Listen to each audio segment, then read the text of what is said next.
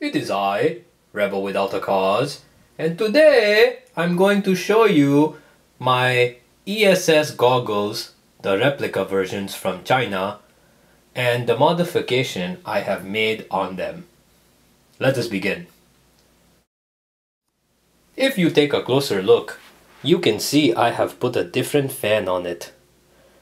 The old fan, though it looked nice on the goggles, really did not make me happy. It personally did not push air worth crap. So I played 2 games and the fogging got really bad. So I'm going to show you the modification I've made. This fan I have picked up from Hobbytown, USA, right down the street from my store. It is, I believe, a 16 or 19 millimeter fan. Let me show you exactly what it is. This is actually the exact fan that I have installed. I purchased 2 because I thought it might actually not be good enough with 1, but it actually is. It only cost me $8.99, and I believe that is a Japanese fan. These are the specs on it. Oh, but look, it says made in China, so that cannot, I don't know. But this fan is really good, only $9. I also got myself a little Fubata replacement part, the SWJ series mini switch. What I have done, just to make things a little bit more easier for me, is I've installed these connectors so I can always disconnect everything and remove it. What I have done is I've installed the fan using these, what are these? Zip ties, small zip ties. I removed the old fan and put these in. Then I have stretched the wire from here down to up here, underneath, over, because I connected the hook here. As you can see, I can easily just remove it in case I want to remove the parts without having to cut the wires. So that is like that. It stretches from the bottom. I have zip tied it, and it goes over here to my switch, which is right there. Then the wire also stretches from the bottom. It goes here, and then it goes through the goggle,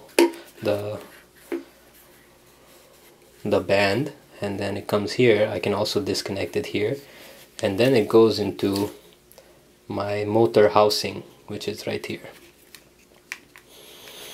This piece right here is just an extra piece I had lying around from my motors, like my AEG motor. So I just put it on to give it a little bit of grip. This utilizes 2 AA batteries. However, they are special AA batteries.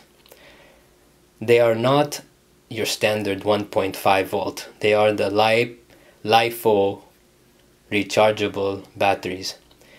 Even though they are AA sizes, they are actually put out 3.7 volts each. So I have a total of 7.4 volts going into this. I tried to just install this fan with the stock housing, which housed 1 battery, but it did not power it. It was not enough power, so I had to remove everything and start from scratch.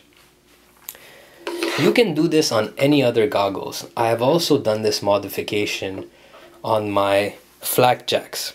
In fact, they actually fit better on the flak jack arena goggles. However, my outfit is all black, so I would like to have all black goggles. I really like the way these look. So the switch, as you can see, this one here that I purchased for $10, is right here. So all I do is switch it up and it turns on. Let us listen.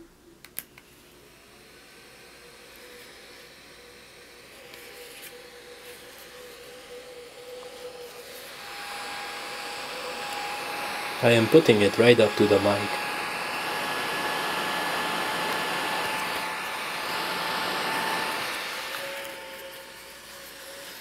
And then I can switch it off. Very nice. I have not tried these goggles yet, but I will try them at my next game. And I will update you how to do it.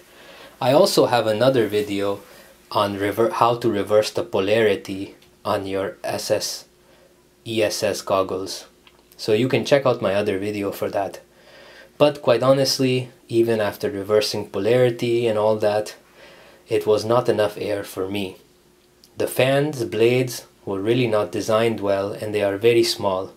Also, when you turn it on high, which I had to do because the low setting wasn't pushing enough air, it seemed like there was a vibrating dildo on my forehead.